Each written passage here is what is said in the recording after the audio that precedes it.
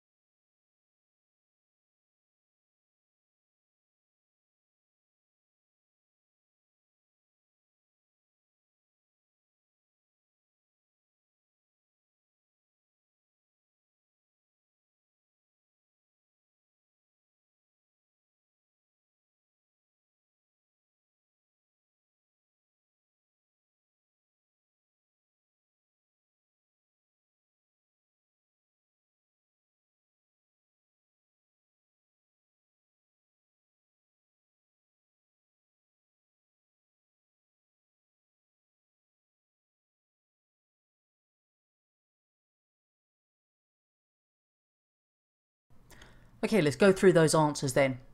So for question 1, the 2 types of decomposer are bacteria and fungi. So 1 mark for each of those you got right. The way that saprophytes actually feed then is that they secrete enzymes, 1 mark, and then they reabsorb the nutrients once they've been digested outside of that body. So 2nd mark there. So 1st mark, they secrete the enzymes onto the surface of the dead material. That then breaks it down and they reabsorb the nutrients. In terms of how we could actually ensure that our compost heap is going to decompose as quickly as possible, then there are 3 potential marks here. First one is for saying we're going to keep it moist. Second one for saying that we're going to increase the amount of oxygen, usually by turning it. You might have said put holes in the side, anything that's going to increase the oxygen there. And finally, we're going to keep it warm. So not too hot, not too cold, just right. So what we've got there is a total of 7 marks. So give yourself a mark out of 7.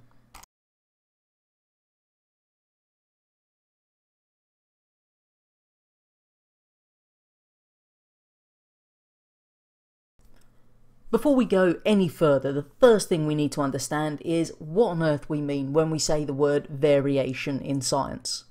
So where we're talking about variation, we're talking about the differences within a species. So make sure you've got that definition for variation in your books. Once you've got that, what I'd like you to do is think back to when you were last in a classroom with your class. I know it's a distant memory these days for most of us, but hopefully soon we will see each other again, although not in our typical classes, I'm sure. Think of those people you used to share your space with, and what I want you to do is list as many variations within your class as you can. So definition first, then as many variations within your class as you can think of.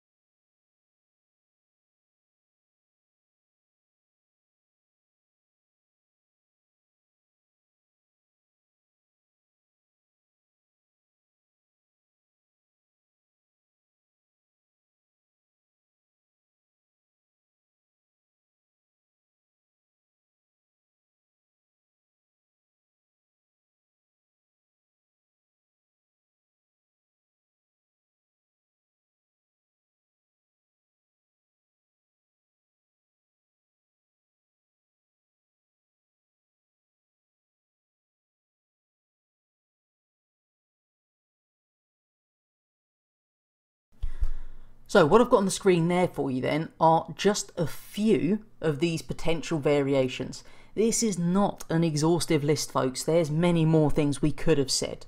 So we could have had things like hair colour. We could have talked about eye colour, people's genders, their height, their weight, whether they wear glasses or not, the shape of their nose, the shape of their ears, the shape of their eyebrows, the shape of their lips. Many things have shapes, face shape, etc. We could have looked at hairstyles. We could have looked to see whether their hair is straight or curly. The list goes on. Anything that is a difference between those individuals of your class that mean that when you're there you can look at someone and know who it is, then that is variation. So give yourself a tick for any of those you got, and obviously you could very well have others that I didn't put on that list as well.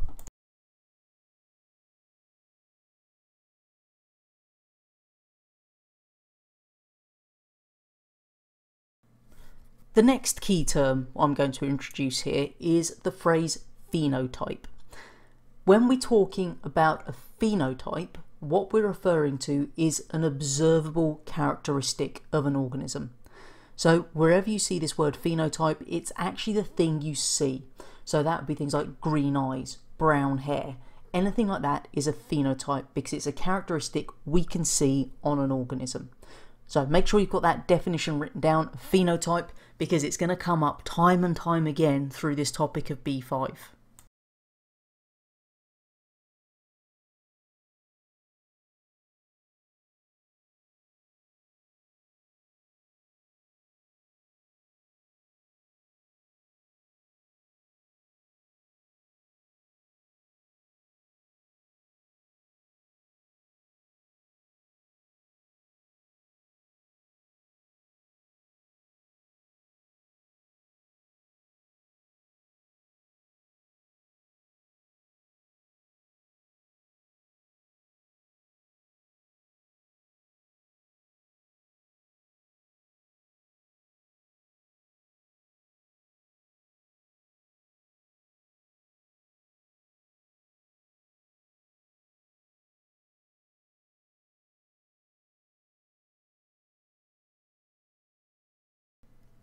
So what we actually find then is when we look at the individuals that make up a population, we do have variation. There are different phenotypes that we can see.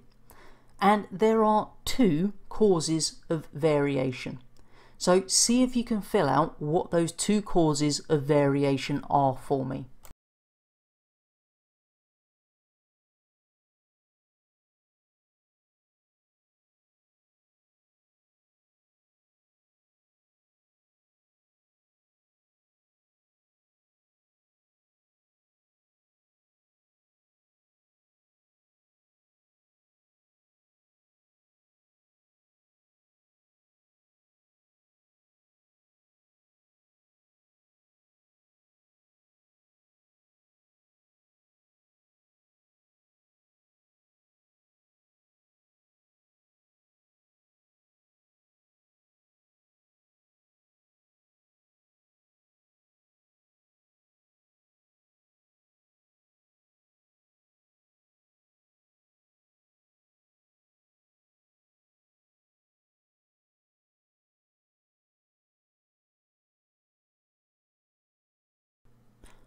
What we should have written down is we can either have variation caused by genetic factors or your genes or environmental factors. So those are the two we must know. If you didn't get them, obviously make sure you've got them written in your book now. So what we're going to do is we're going to have a look at each of those causes of variation, the genetic and the environmental in turn, to look and see what we mean by that and also what characteristics are actually caused by those two types.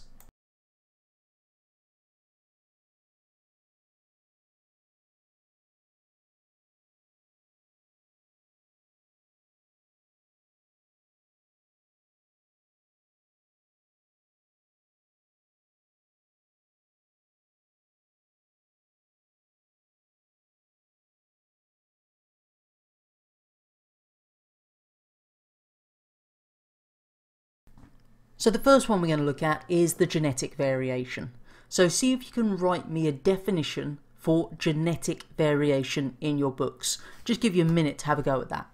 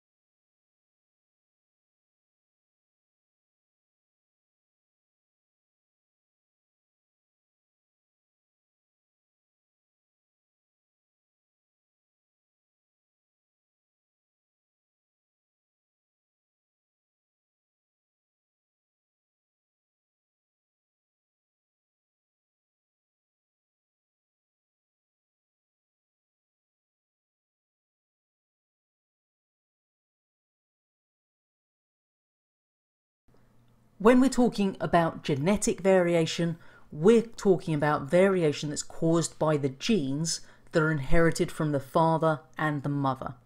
So make sure you've got that definition written down. If you got it right, give yourself a tick, but the key parts there is it's inherited genes from the mother and the father. And in terms of some of the examples, and again, this is not an exhaustive list, then these are the things that won't change. So things like your eye colour. You're born with an eye colour and that's your eye colour for your life. Your blood group, again, you are born with a certain blood group, it doesn't change. And any genetic disorders as well, so things like cystic fibrosis, Huntington's disease. These are genetic disorders, again, you are born with those genes. So make sure you've got the definition written down and those three examples. As I say, it's not all of the examples, there are many other variations caused by genes, but I just went with three in this case.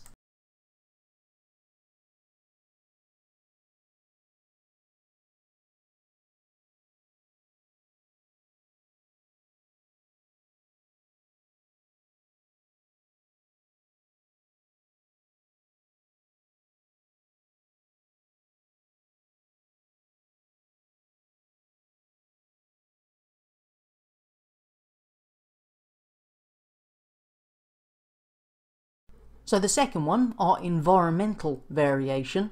Again, have a go at writing down a definition for environmental variation for me.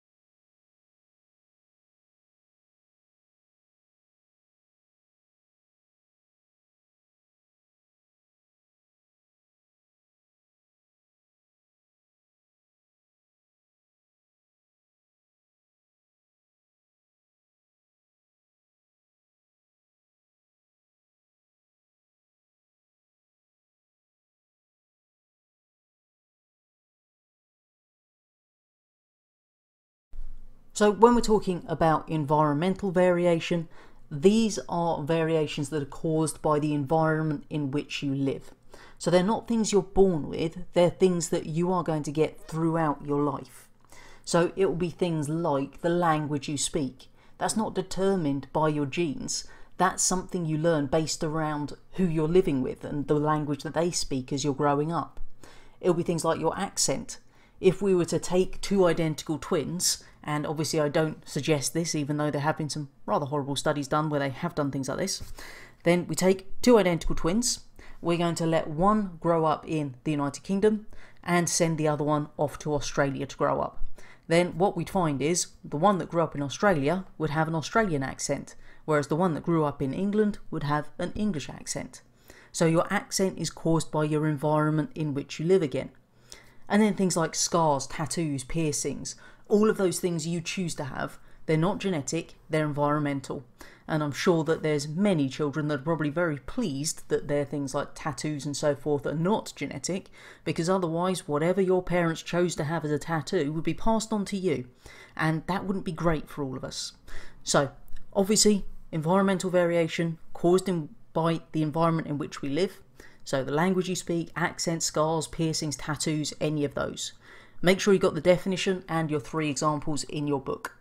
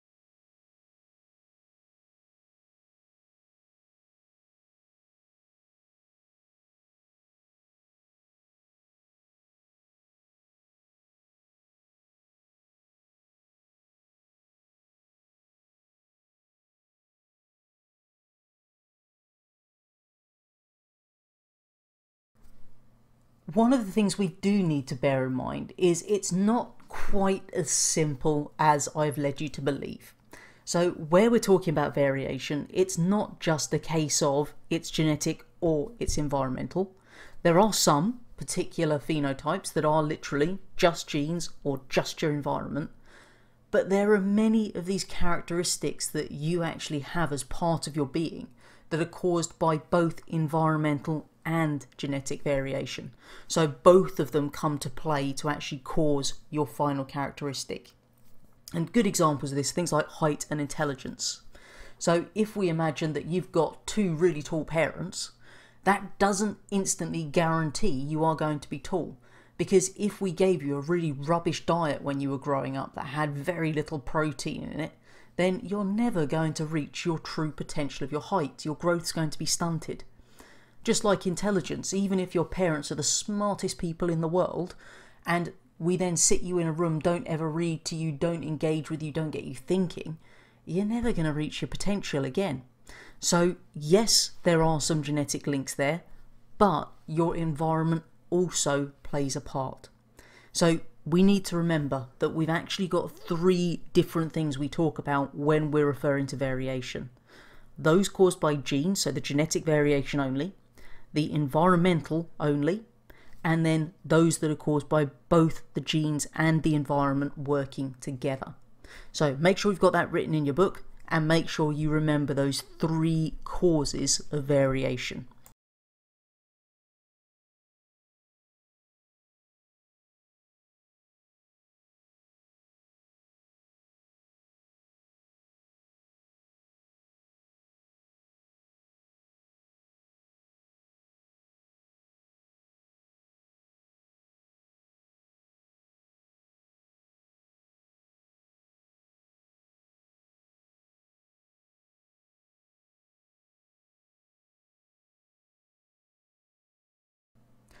I think it's about time we had a go at a 6-mark question. I feel like we haven't done enough of these. Now, 6-mark questions, if you remember, are the ones where you are going to be given a mark that is influenced by your ability to write in a coherent sentence. Now, do bear in mind, these are going to be marked by, in the most case anyway, science teachers. And as a scientist, we generally like things to be clear and concise. Now, in terms of the mark for your spelling, punctuation and grammar and so on, we're not going to beat you if you're not using lovely flowery adjectives and semicolons or whatever.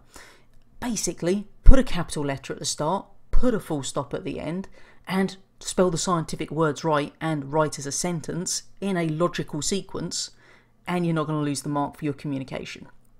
The rest of it comes down to your level 1, 2, 3 is the science part. So you can still, even if you'd failed to write a sentence anywhere in your answer, put it as bullet points, which literally had a couple of words for each, you could still potentially get 5 marks based on the question. You'd lose 1 because you hadn't written as a sentence. But good practice, write full sentences, capital letters, full stops, and try and spell the scientific words correctly at the least. So your 6-mark question is this. Everyone has different characteristics. This means we all look and behave differently. Explain how our characteristics are determined. Include specific examples of characteristics in your answer. Now, before I get you working on that, key things to remember about these 6-mark questions is there's always at least 2 parts to your answer. So in this case, we've got to explain how our characteristics are determined, and we've got to include specific examples of characteristics. And the one way that people throw away their marks on these questions is they only answer half of it. So make sure you do those 2 parts in your answer. I'm going to give you the usual 6 minutes to answer your 6-mark question.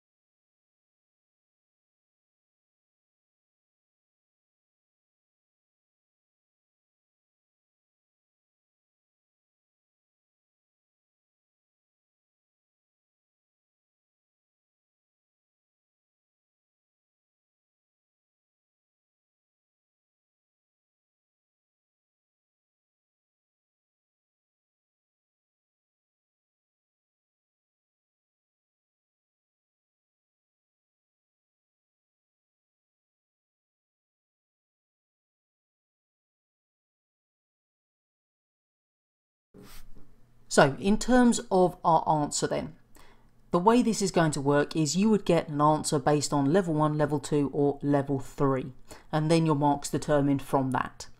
So what we've got on the screen is the complete 6-mark answer. So we've used sentences, therefore we would get our communication mark there. So what we need to include in our answer, and just give yourself a tick for any of these points you've got as we go through, and then we'll talk about the marks in a bit.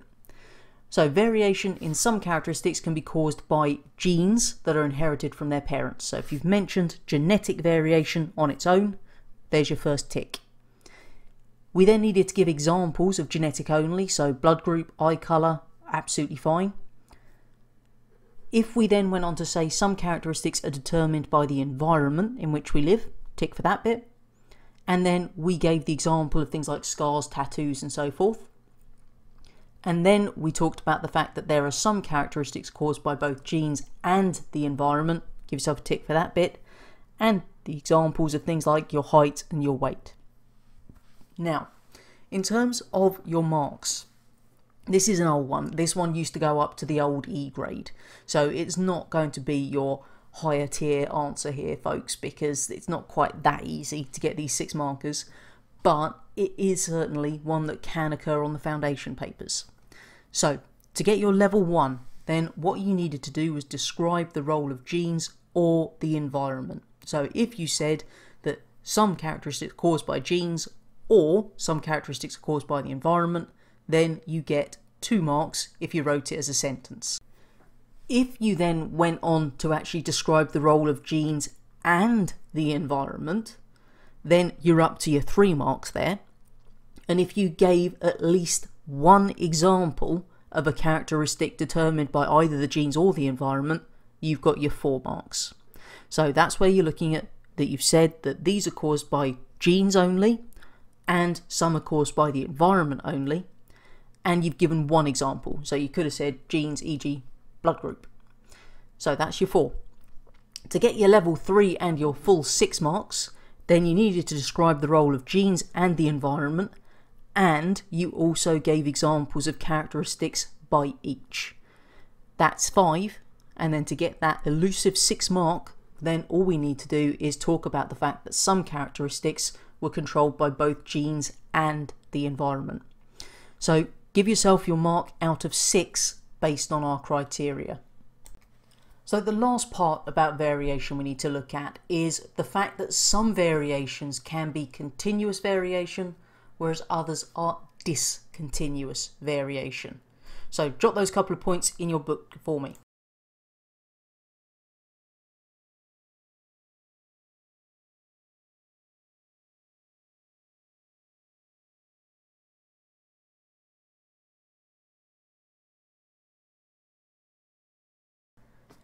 If we start off with continuous variation first of all, these are variations that can take any value within a range, and they tend to be caused by both genetic and environmental variation.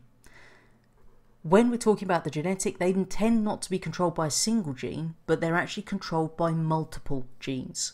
And some good examples here are things like the length of fur. So obviously not in humans, we're not generally furry creatures. But if you think about cats, for example, then it's not a case of they're either short-haired, which means that their fur is all of length 5 centimetres, or long-haired, at which point their fur is 8 centimetres long. It could be any value within a range. Just like skin colour, you are not white, black, that's it. There's a whole range of tones of skin. So again, it's a range of values. And same thing with your height. You've got every possible height imaginable that you could have. Now, when it comes to actually displaying continuous data, then the type of graph that we would use is a histogram. And it's really important that you remember that, because they have had a question before where they've asked you what kind of graph would we use to display continuous data, and the answer is histogram. So jot those points down for me on continuous.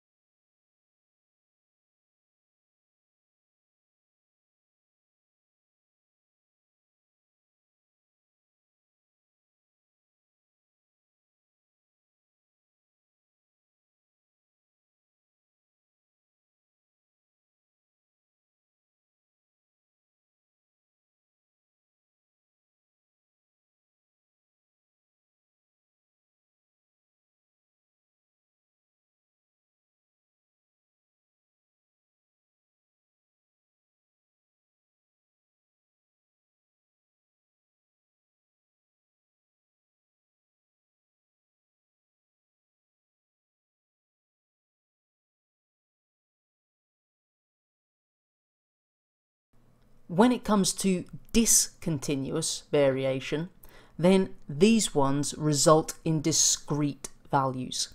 Now, what we mean by that is that they've got a very clear outcome that is either this or that, not in between.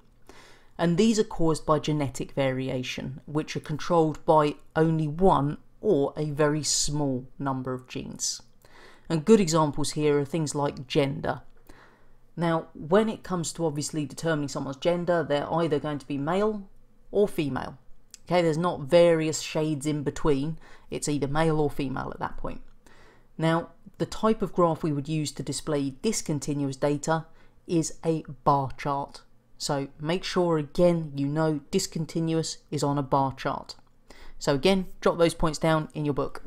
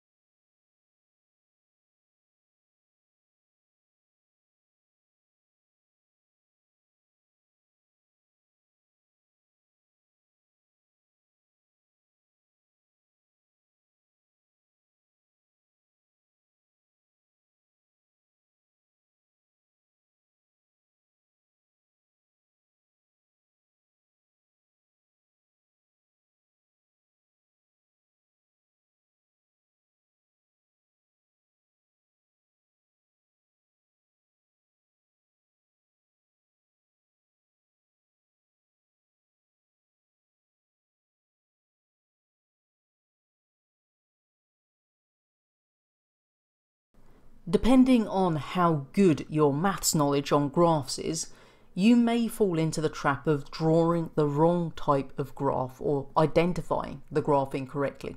So just a quick reminder on our screen then, we've got a histogram and we've got a bar chart. So on the left is a histogram, and we can tell it's a histogram because there's no gaps between the bars. And on the right is a bar chart, and we can tell it's a bar chart because there are gaps between each of the bars.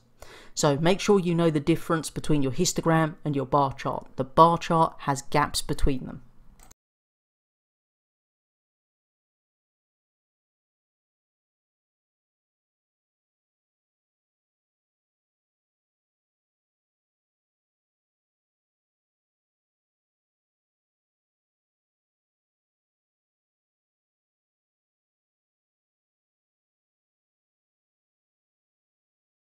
Final thing for today then is your plenary questions. So those of you with target grade up to grade 5, it's the 2 columns on the left. Those of you with target grade over grade 5, it's the 2 columns on the right. So I'm going to leave these up for about another 3 minutes today, but if you need longer, as always, just hit pause and take as long as you need to answer them.